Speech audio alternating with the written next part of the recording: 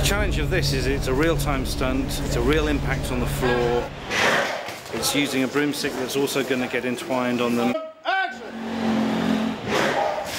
A two-person stunt it's always more difficult because there's someone else involved, and so you're not just thinking about your own self-preservation, you're thinking about someone else as well. They've done fantastic, and they've not kicked each other in the face, which is good, but they have landed on each other a couple of times.